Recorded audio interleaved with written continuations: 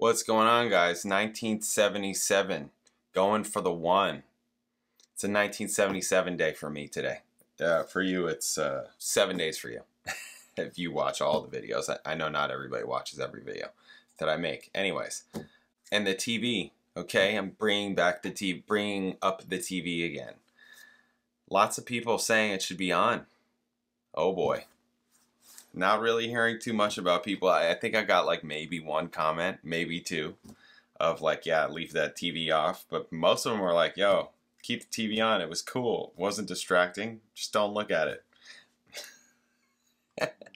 I mean, I don't have to look. Actually, I can see it in the, I could see it. But yes, anyways. So, going for the one. Again, I've heard this album before, right? It was I think a donation request a while ago. And I remember it being cool. I remember, but I haven't heard it again. I heard it the one time. That was it. I remember liking Going for the One. I think I remember liking most of it except potentially Turn of the Century. I think Wondrous Stories was nice. Awaken was really cool. Going for the One was cool. And for some reason, Turn of the Century and Parallels are the two that I'm unsure about. Remembering. But I feel like Parallels I liked. But we're going to do it again. So there we go. We'll see what I remember. We'll see what I remember. Do I have to go through all this information again? Let's see. Maybe a little bit of it. Okay, so this is Rick Wakeman is back all of a sudden. Wow. Patrick Moraz. It was short-lived. Okay, in a departure from their previous albums, right? More direct songs without an overarching concept. New engineering personnel and cover artist. That's a big shift because, yeah, this album cover does look different. They have the Yes like bubble logo, right? Of course. But like just looking at it, it does look more maybe modern for the time or whatever, right? You got, Starman going on. Going for the One received a mostly positive response from music critics who welcomed the band's return to more accessible music. Yeah, I mean, I liked Tales. I did. I liked Tales. I thought it was great. I liked Relayer. I just didn't think it sonically sounded as good as Tales, which is a shame, really, because musically I did like it. We've had those conversations. Wonder Stories and Going for the One were singles. Okay. The first 2 months of writing and recording, Moraz was let go from the band, which he did not expect. Anderson thought he just wasn't playing like he was involved, and that his sound was not too good and that affected his vibe. It was obvious that he just wasn't getting off on what we were doing. Damn. Several months after his exit, Moraz said he had to leave because of the enormous psychological pressures at the time within the group. I felt there were a few things going on that I didn't know. Fortunately, some people did not play the game fair, although the final decision was taken by all members. Yeah, I mean, welcome to the music business. The decision was made after Rick Wakeman, who had left Yes in 1974 over differences surrounding their ambitious Double Outright, and whom Moraz replaced, was invited to play on Going for the One as a session musician by manager Brian Lane and business partner Alex Scott. Wakeman had pursued a successful solo career, but by mid-76, he faced money issues after his tour earlier in the year had met its minimal targets. He became interested in playing with Yes again after he had heard a tape of early versions of two of their Going for the One and Wondrous Stories. Oh yeah, that'll get you. Wakeman was surprised by how much the band had changed. We began relating to each other for the first time. I think we had all grown up and become much more mature. Maybe I had to grow up more than them. Well, it sounds like you had an alcohol problem. But yes, okay. Maybe you still do. Anyways. These people convinced Wakeman to become a full-time member of the group, as the group would have difficulty in finding a suitable replacement to play Wakeman's parts on their upcoming tour, but did not tell him that they had already informed the press of his return. Wakeman found out when he saw himself on the front cover of Melody Maker. Oh man. Okay. First engineering job for Yes future sound mixer Nigel Lubby, who did little more than watch and acquaint myself with the equipment. Squire recalled numerous heated arguments over the use of echo on the album as the group were divided over its use. The album marked a shift in the band's musical style, having based Tales and Relayer around extended conceptual tracks, scale things back and record shorter and more accessible songs that critic and biographer Chris Welch described as user-friendly. In one instance, Howe recalled the band had started to arrange a 5-minute introduction to a song before they scrapped the idea as the group realized there are more ways of getting into songs. It was time to go back, right? Some songs originated from ideas from other eras of the band's history, specifically turn of the century and parts of Awaken. That makes sense for Awaken. Squire said that others were almost completely improvised in the studio, such as the long keyboard section in Awaken, and various closing keyboard and guitar solos on other songs. That's good. To me, those kinds of sections should be, I mean, I like improvisation. Like, I don't know if you guys know this. I like improvising. I like improvisation. I like improvising within structure also. Like, I think that's a good thing, right? I mean, I know, like, okay, the Spirit of Earth thing, that's like not much structure. Like, basically key and 3 minutes. That's the structure that I have, right? But like within the context of a band, yeah, I think improvising is great. It's great. It's great for everybody. It's great for the band. It's great for the audience, because when you have that, what's going to happen next? Great things can happen. I mean, it can also suck or be weird, but this is where getting good improvisers, good musicians that can improvise is key, because it's just where magic happens to me. It's among the areas in music where magic can happen, right? And where music is really awesome. Okay. Anderson spoke about the group's direction at the time. The album is kind of celebration. Over the last 2 or 3 years, we've been experimenting a lot, and we're happy to have been given that chance. We've come back to happier medium. If we wanted another Tales concept, we would have gone in that direction, but we needed to relax for a bit, a little more laughing and jive. Yeah. Additional recording at Mountain Studios parallels and Awaken features the church organ. I vaguely remember this. Okay, yes. All right, let's just get to it. All right, Going for the One. Originally written by Anderson around 2 or 3 years before the album was recorded. He had presented the song to the group at the time of writing, but the other members decided against recording it, and the song was discarded. Squire rediscovered the song on cassette, which he brought into the studio one day, and it was chosen for further development. Howe plays a steel guitar for the entire song, an instrument he had introduced to the band on Close to the Edge. Introduction is what he had played during sound checks while on tour. Its meaning was inspired from various ideas, including sport, horse racing, a film he once saw, and about going down the Grand Canyon River in one of those rubber dinghies, and the cosmic mind, of course. Some years later, he viewed the track as a dynamic piece of music that was an underrated and underplayed song in the band's repertoire. All right, let's do it. All right, yes, Going for the One. Here we go. Bam. 1, 2, 1, 2, 3, 4. Yeah. Cowboy Steve.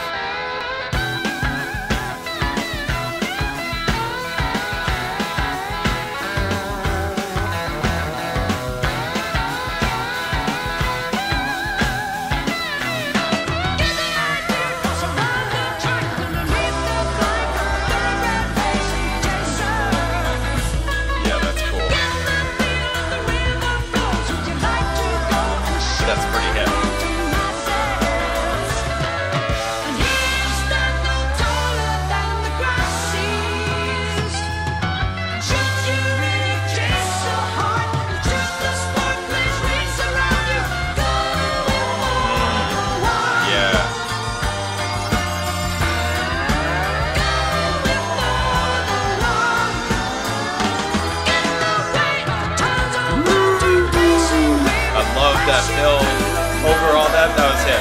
That was it. Yeah.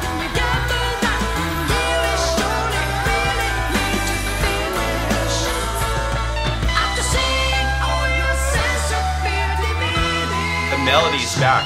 Melody's back. Yeah.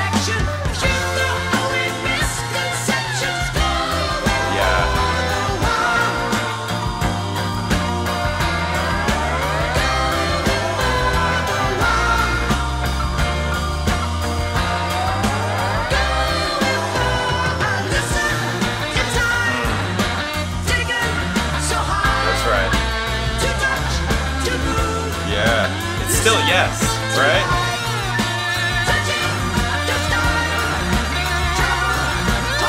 All the keyboard work.